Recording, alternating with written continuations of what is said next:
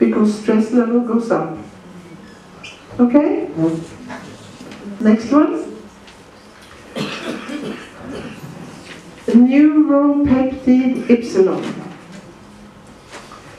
There was a research team who were paid by some big companies in Australia to find out why there were so many people on sick leaves all the time.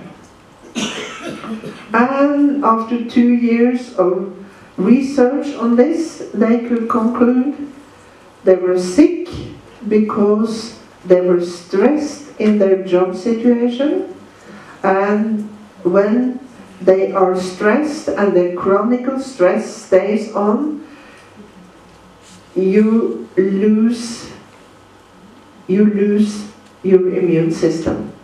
You activate this peptide, stress activates neuropeptide, and that peptide actually destroys and eats up the immune system. So the more you are stressed, the more open you are for bacteria and all kind of illnesses, because you have less and less and less immune system left. You have to have a moderate stress level to stay healthy.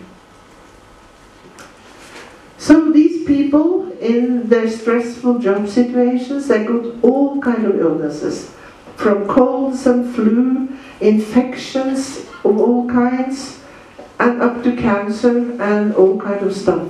Skin infections, allergies, all kind of stuff. If I get a dog for training that is suffering from skin problems and allergies, I have to look at the dog stress level, because in 90% of the cases, the reason is stress and has nothing to do with allergies to some things. So same with people. When you have a stressful period, that's when you start to get allergic to things. That's when you get skin problems. That's when you get ear infection, urine infection, all those ones. And this goes very fast. I am often called into court to tell the judges about why a dog has been taken from a home and put into a shelter or something, and they want some explanation, and I'm there to explain to them. If you take a dog, grab him from their normal home and put him into a kennel, the same day that dog will very often have an ear infection. Every rehome dog I've taken into my house have had an ear infection. They got it the same day because of the stress. Just leave it. It will go. It will pass. And I never get it again if you don't push it. So it has nothing to do. They try to say that all the dogs were badly kept in their home, so because of this ear infection. I said no, it has nothing to do with it. They got the ear infection because of the moving. It comes very quickly. And if you have a dog with a chronic stress, it's a sick dog. He will have a lot of problems, and he will get sick sooner or later, because the immune system is gone. You also know that. You know that in periods where you have been very stressed, you get sick. You do.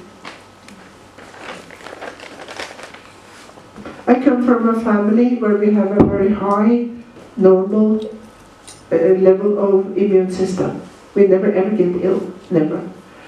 My grandchildren didn't lose one day at school till they were nearly 17 years old. They were never sick, never had any illnesses. So that's normal in our family. But